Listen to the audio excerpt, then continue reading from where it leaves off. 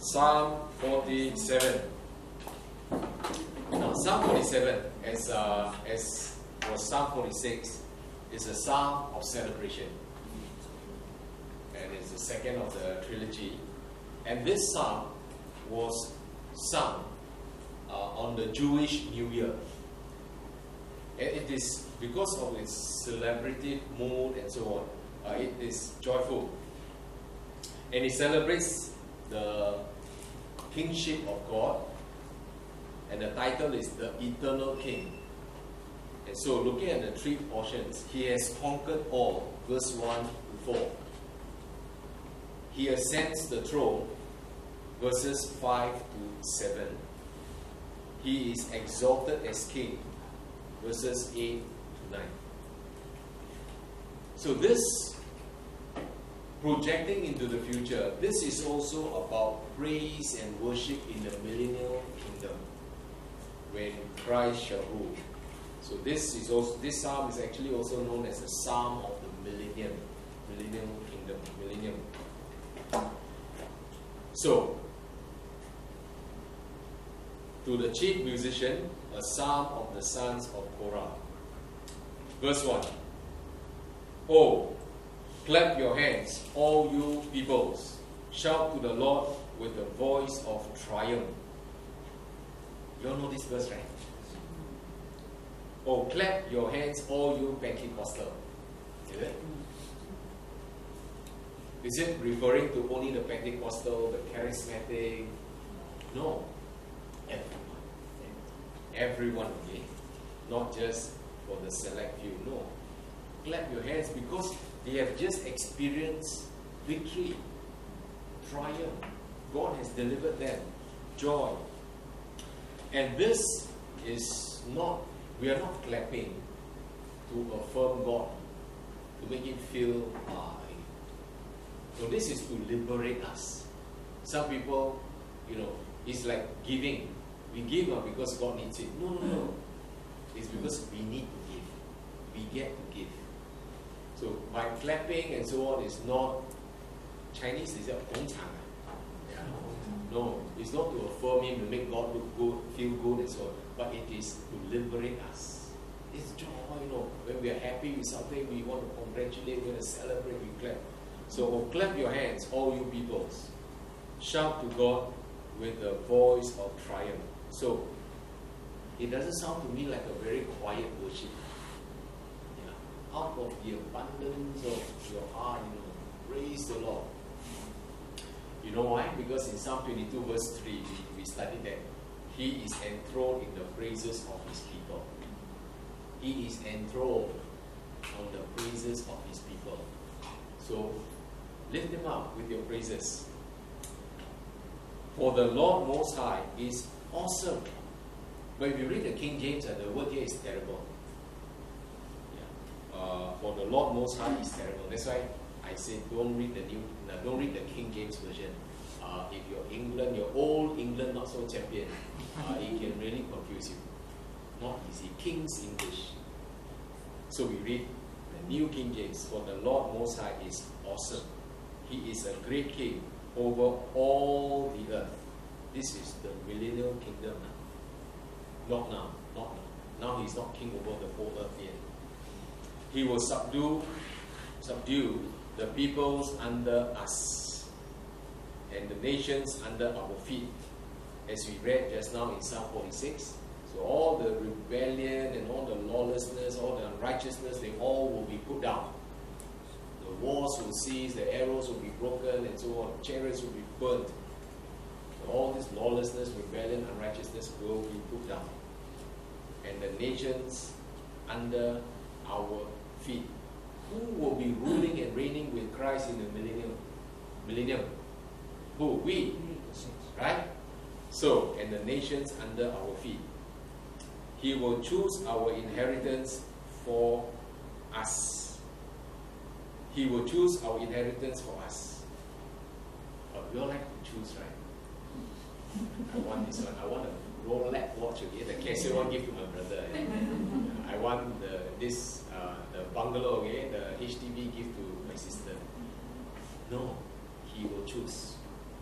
Okay? Some He will give different things from others. So He will choose our inheritance for us.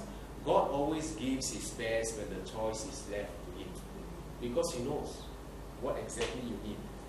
The excellence of Jacob, whom He loves.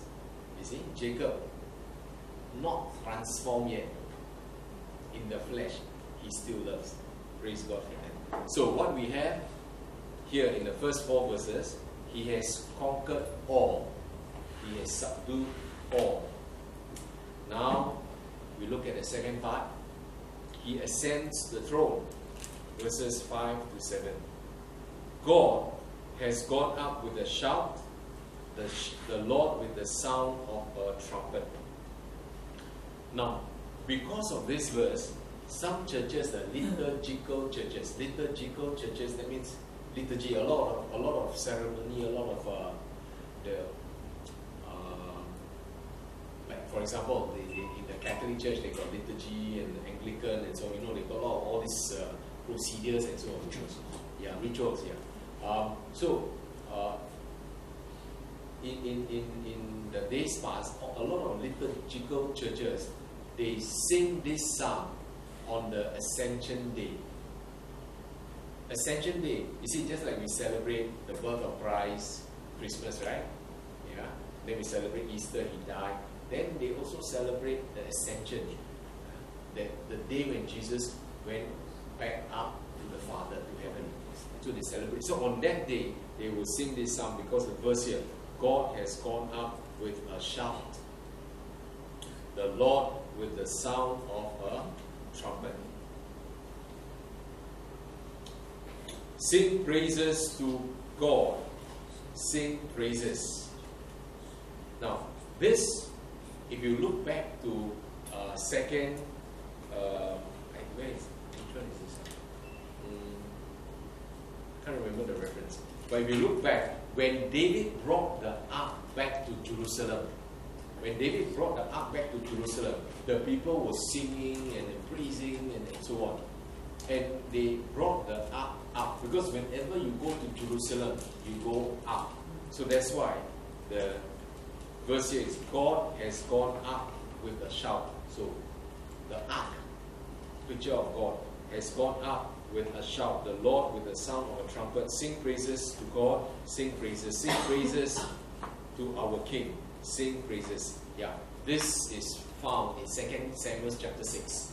2 Samuel chapter 6, you'll find the ark that was brought back to Jerusalem, and the people were praising God. 2 Samuel 6 verse 15. Okay, no need to turn there now, but you can go back and look at it. When the ark was brought back, they were singing praises unto the Lord. Verse 7. For God is the King of all the people, of all the earth. Sing praises with understanding.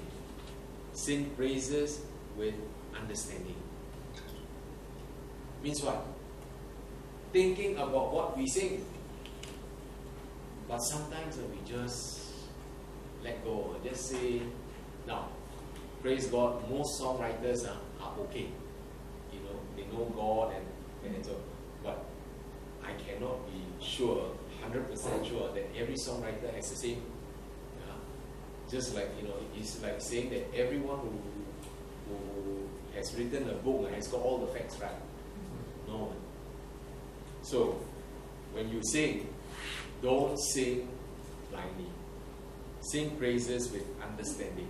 So, thinking about what we sing.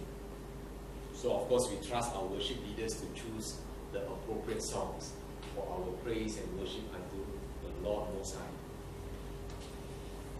Verse 8.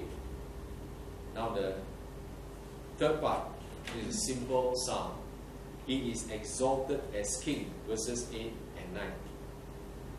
God reigns over the nations. Of course, this is about the future. It's not yet.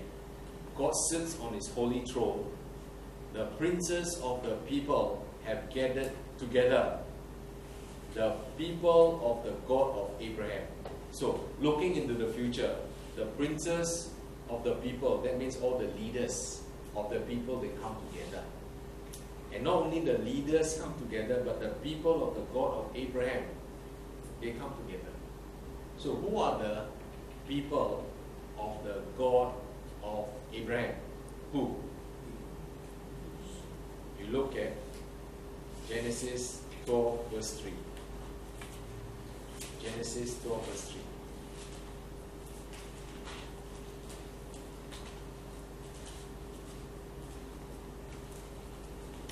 Genesis 12 verse 3.